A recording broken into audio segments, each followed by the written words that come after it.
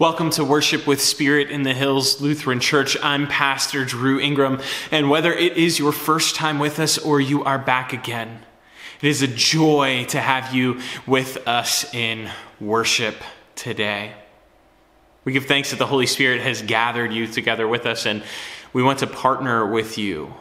We want to walk alongside you in your journey of faith as we seek to share God's love in the world, right here in the Spicewood, Lakeway, Bee Cave area of Texas and throughout the world. I hope that you will join us every Sunday for worship online, wherever you're watching this sermon video, Facebook, YouTube, our website, spiritinthehills.org. We worship online right now every Sunday at 10 a.m., all of those places. I hope to see you there. Jesus continues to call disciples in our gospel reading today. It's the first disciples he calls in the gospel according to Mark, though we heard the story of the call of Philip and Nathanael last week from John's gospel. Jesus continues to proclaim the good news, to live out his ministry, and to call others to join him, to follow where he leads, to join in the movement of God's kingdom of peace and wholeness being brought into the world in the person of Jesus the Christ. Our gospel reading today comes from the first chapter of Mark. So grab your Bible or open up a new tab in your web browser, the Bible app on your phone. Let's read along together. We're going to pick up right after Jesus' baptism and his temptation in the wilderness. We'll start with verse 14. This is the Holy Gospel according to St. Mark. And we respond, "Glory to you, O Lord." Now, after John was arrested, Jesus came to Galilee, proclaiming the good news of God and saying, "The time is fulfilled, and the kingdom of God has come near. Repent and believe in the good news." As Jesus passed along the Sea of Galilee, he saw Simon and his brother Andrew casting a net into the sea, for they were fishermen. And Jesus said to them, "Follow me, and I will make you fish for people." And immediately they left their nets and followed him. As he went a little farther, he saw James, son of Zebedee, and his brother John, who were in their boat mending the nets. Immediately he called them, and they left their father Zebedee in the boat with the hired men and followed Jesus. This is the gospel of our Lord, and we respond, "Praise to you, O Christ."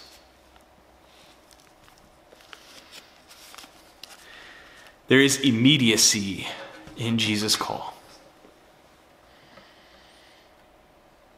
I feel like a lot of what has been going on this last year has felt like it needed immediate attention, and much of it did.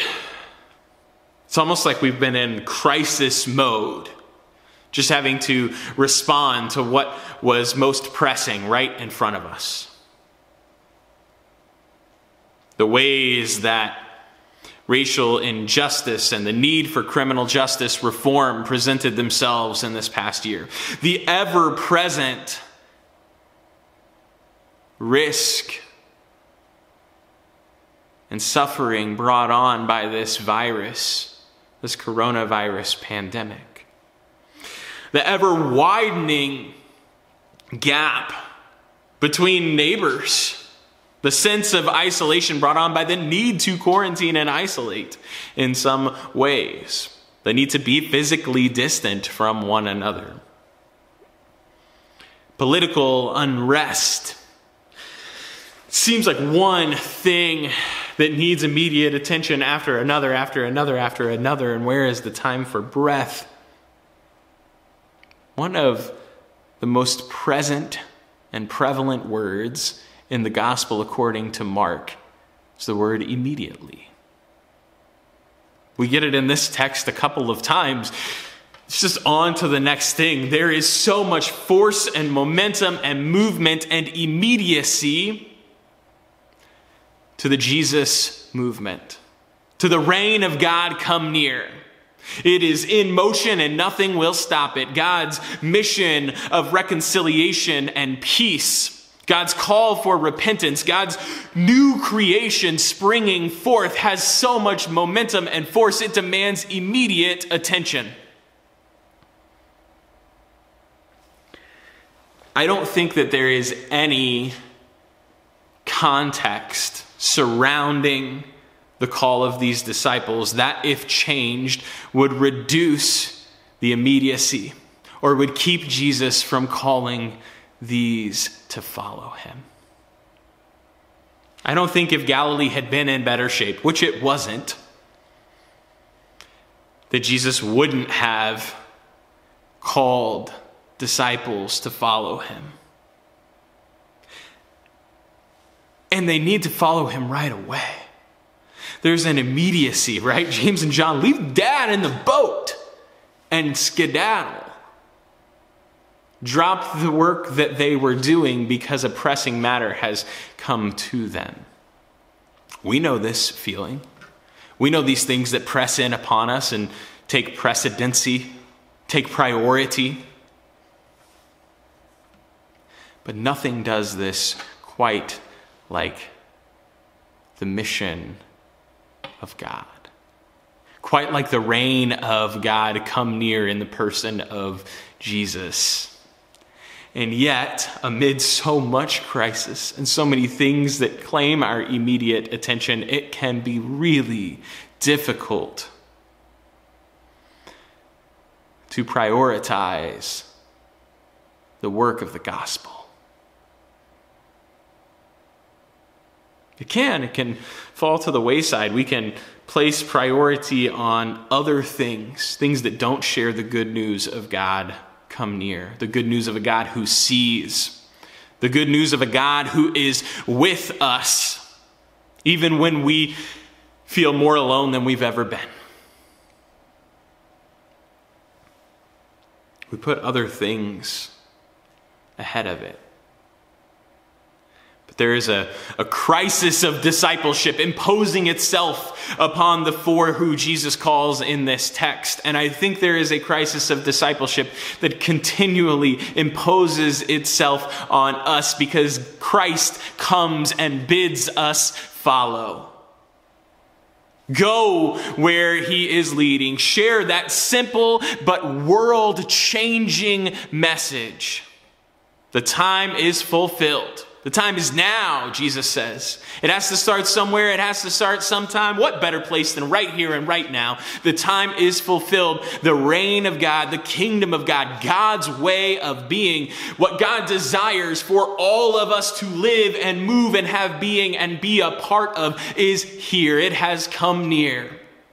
Turn from whatever else it has that has pulled you away from this and believe. Trust in this good news, this gospel, that Christ has come near. This week, we witnessed the inauguration of the next president, and a new government structure is coming into place. This happens sometimes every 4 years, sometimes every 8 years, sometimes a little bit different than that in our country's history. And context around us changes all of the time. Just ask our Spirit in the Hills Council how often we try to keep up with what the latest news from public health officials is to determine how and when and if we can gather together again in ways that are safe, that promote the life of you and of all of our neighbors and our community as a whole, lest we become a hot spot for the spread of this thing that continues to take its toll on us. And yet, how do we still share God's love with one another? Things are constantly changing and arising, but Christ's call is constant. Jesus calls us to turn from whatever else has pulled our attention back to God to God's kingdom way, to be about the same work that we have been doing again and again, to love God with all that we have and all that we are, the fullness of ourselves, and to love our neighbor as ourself. To love as Jesus loves. To be the body of Christ. To do God's work with our hands. To go where Jesus leads. To hear his call, even when we have preoccupied ourselves with something else, and get up and follow.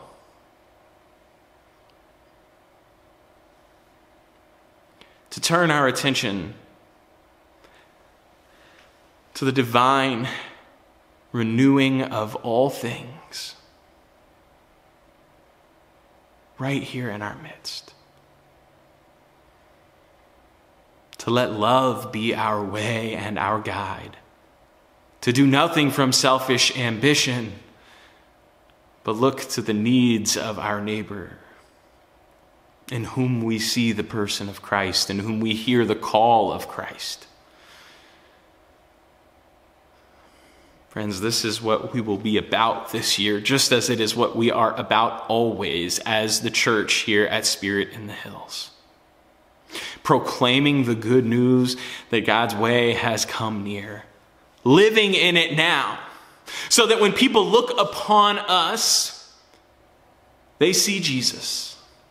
They see fingers pointing the way, as John did, to the one who it was to come, the one who is now, and the one who will come again. And when they look upon us, they see bread given away for the hungry. That they hear the good news that they are beloved. Friends, I sometimes, believe it or not, let things preoccupy my attention.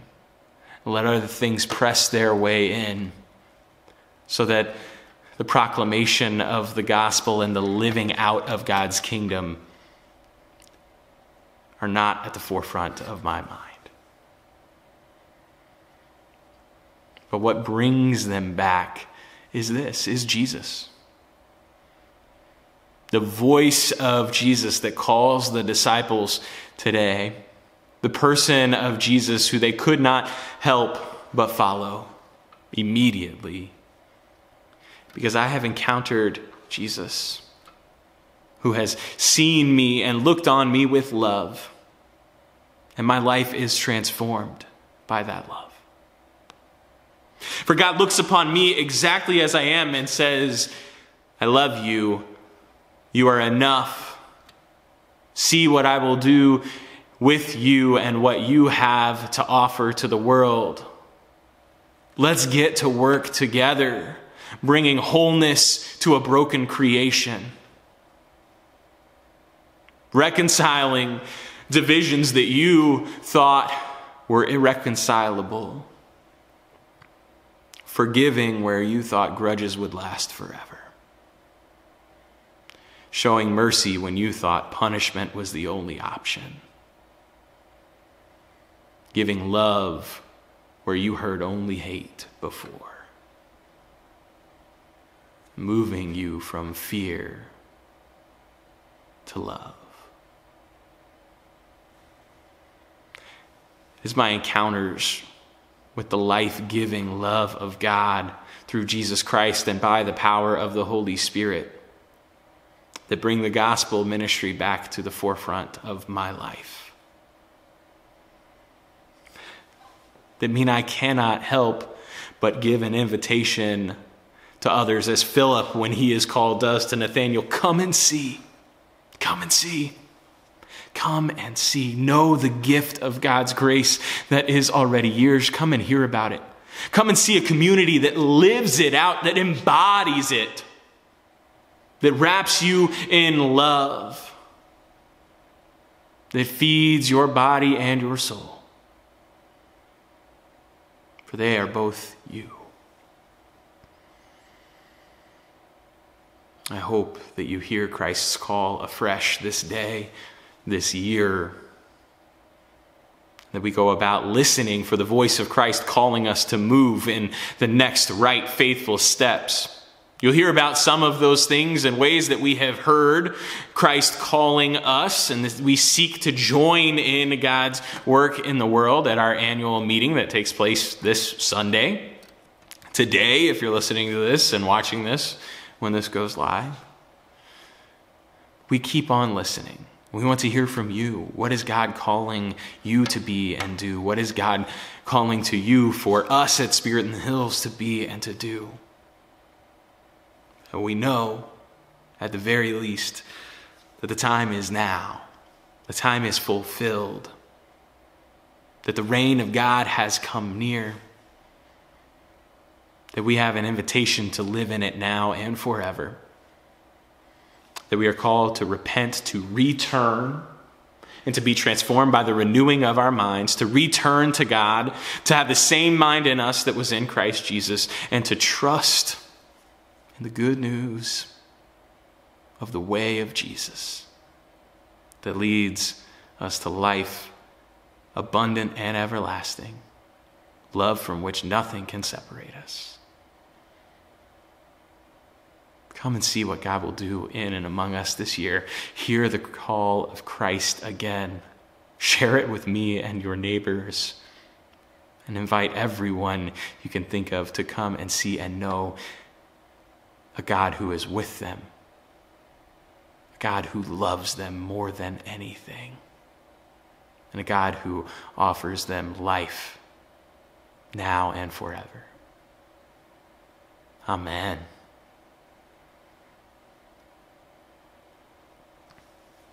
As we seek to invite people into the love of Jesus, and we are reminded of it ourselves, I'm thankful for your presence here today. Yes, even though we are not here in the same place together today, I am grateful for your presence right now.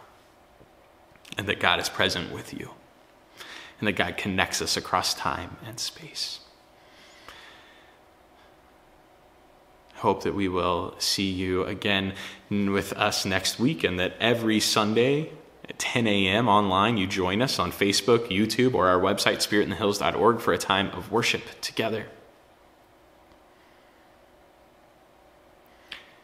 Receive this blessing. Holy and gracious God, whose call bids us to immediately follow, to drop all else that we might have put over you, to refocus and reprioritize, to repent and return to you, O Lord. Because when we do, you fill us with hope and with joy. You remind us of love, and you move us to be love. Almighty God, Creator, Redeemer, and Sustainer, bless you now and always. Amen.